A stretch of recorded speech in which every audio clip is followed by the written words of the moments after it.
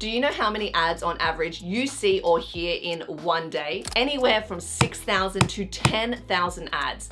That means if your business's email is opened on that day, readers spend an average of 9 seconds skimming your email before they move on to the next email, social media, TV commercial, billboard, radio ad. So the way you design your email is crucial. You don't need to be a professional designer, but you do need to understand these 6 design principles before you get started. I'm Sky, I'm an email marketing strategist, and I'm damn good at what I do, so let's get straight into this. First principle is email layout.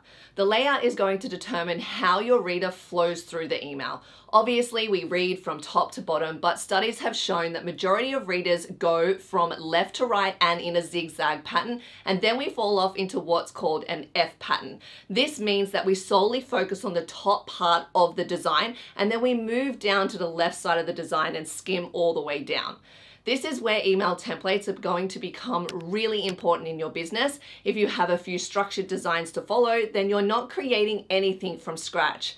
I have a whole toolkit on this and I'm going to share more on that later. But first, let's look at some examples of email layouts by MailModo. The most common layouts are the inverted pyramid and the F pattern. And you can see in every layout here, the hero section, which is the top part of the email, follows one of those structures. You can see that the inverted pyramid is what starts the multi-column layout, and the F pattern is how all the other email layouts are structured, guiding the eye down and to the left side of the page where we can see the button or another heading, which is going to then further guide our reader down the email. The second principle is white space. And honestly, this is the one thing that's going to make your email go from good to fucking fantastic. White space refers to any blank space surrounding your elements. According to the proximity design principle, objects that are placed closer together tend to be seen as one single unit rather than individual or unrelated parts. So by including more white space between different sections of your email design, you can help the reader flow through the email better. We also use white space within one section to space out, say, our images,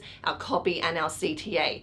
So it's not cramped together and it just improves readability. A little tip, if you have a chunky paragraph, add white space by simply dividing that paragraph into 2 or 3 smaller sections. White space applies to every aspect of email design, and you would be surprised how much a little space between elements can make a massive design difference and help the reader scan and just digest the information better. All in all, it helps you get that click rate. Third principle is email copy, and a lot of marketers say you need to do copy first, but I honestly think it comes down to the type of email you're designing and also how your business is structured. Copy, just like the design, it needs to be flexible with each other so the final result can actually be achievable and look the way you want it to look. Here are 2 ways I recommend to create copy for an email. First is if you're designing your email from scratch, then the design can be flexible and it can move around the copy that's provided. But also keep in mind, as the design evolves, the copy may need to be adjusted slightly, and this is how I clearly list out all the copy that I think I would like to include. First, I'm going to start with a hero heading. This is the heading that's going to pull attention and sum up the entire email. It needs to be punchy and it needs to be short. Next, I'm going to move on to the hero sentence. This is a short sentence explaining the hero in more detail. Next is the body copy. This includes any information you would like in the email with headings and relevant sentences. And lastly, any CTA buttons. These are your call to actions, including the copy you want on the CTA and exactly where you would like that within the email. CTA buttons are going to be peppered throughout your whole email design, so it's best to lay this out within the copy. When creating copy this way, it's best to do more than it is to have less copy, because as the design evolves, your copy can be adjusted or you can remove certain sections as you need. The second way of creating copy is if you are following an email template. This way, copy becomes very easy, honestly, and you can simply create the copy around what the template needs. This email design here is from my toolkit, and we have 5 areas that need copy. At the top, you have your hero image, which has the heading. Then we go into a short paragraph with a smaller heading and a CTA. In the middle, we have 2 smaller sections with short sentences and headings. And at the bottom, another heading, small paragraph, and CTA. This is the template before you add imagery and copy, and by following the template structure with your brand vibe, it comes out looking something like this. Now we understand how to write copy, I want to touch on the design aspect of typography, which is the fourth principle. It's important to have native text within your email where you can. And native text is the text that you're going to physically type into your email service provider, not text that is part of an image and that you've just exported out of a system. There are a lot of reasons why I recommend this, and it mainly comes down to keeping your sender reputation healthy, which is how you're going to stay in the inbox.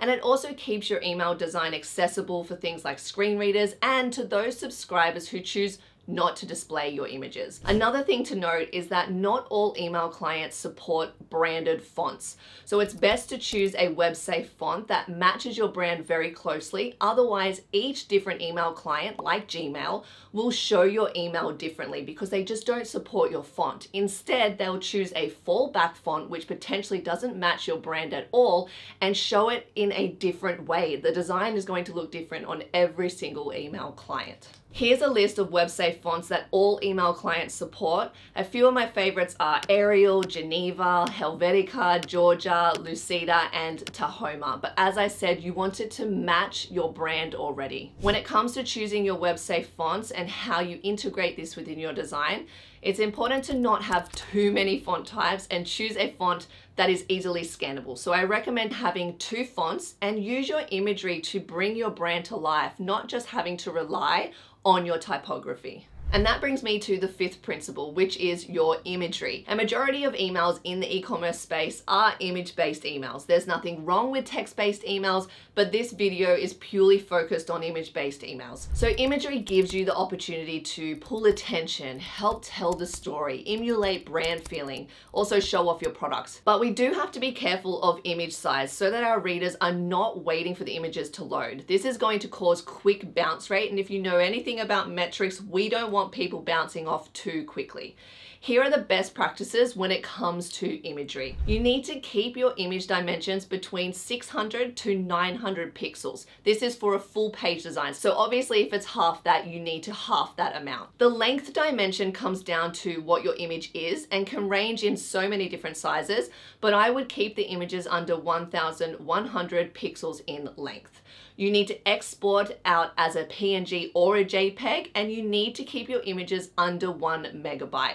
If you're looking for a free software that helps downsize your images, head over to TinyPNG. They're absolutely fantastic. As I said before, not every subscriber will allow images to show in their inbox, and this is where alt text plays a vital part with your imagery.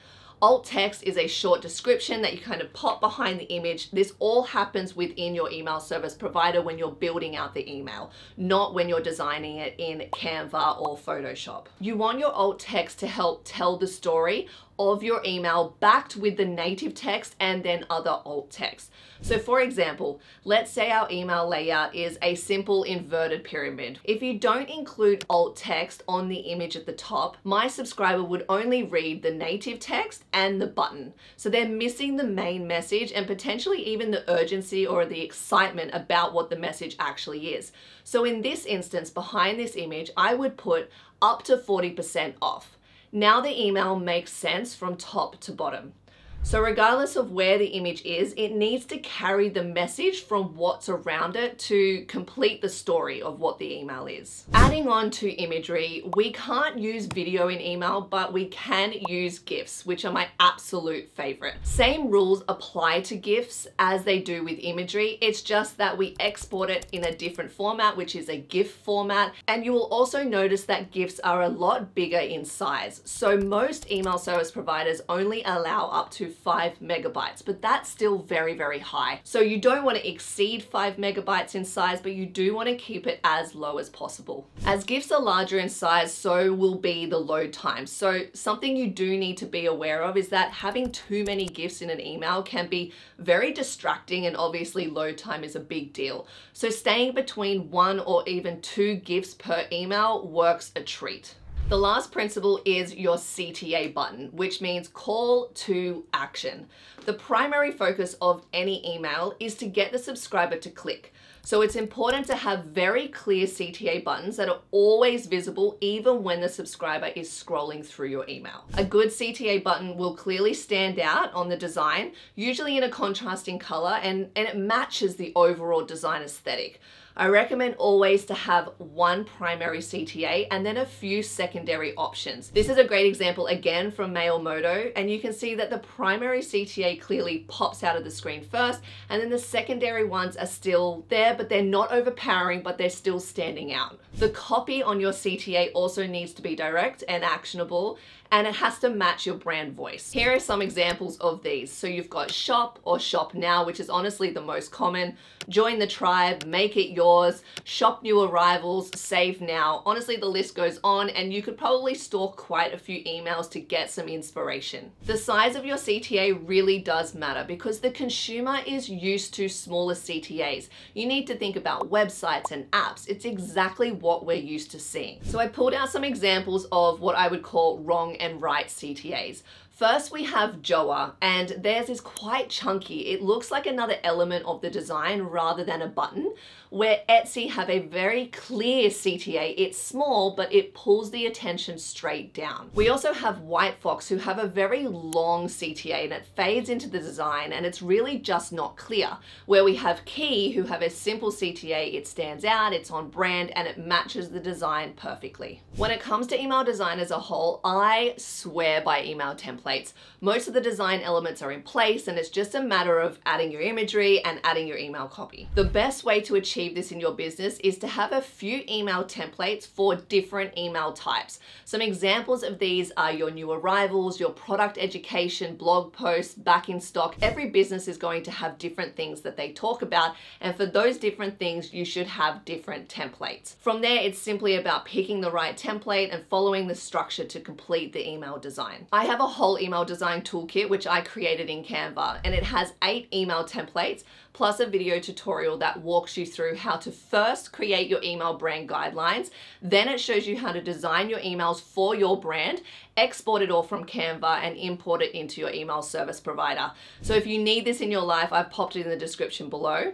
I'm going to leave you with one final tip, and that is get inspiration from other businesses. They don't need to be similar to yours, just anyone you truly enjoy. Sign up to their email list and start saving their designs. My absolute favorites in email designs at this point are Who Gives a Crap, Lemmy, Crop Shop Boutique, and Toiletries. Out of interest, if you have any favorites, please comment them below because I'm always looking for new brands to follow and stalk and get inspiration from as well. Thanks for watching, and I'll see you in the next video.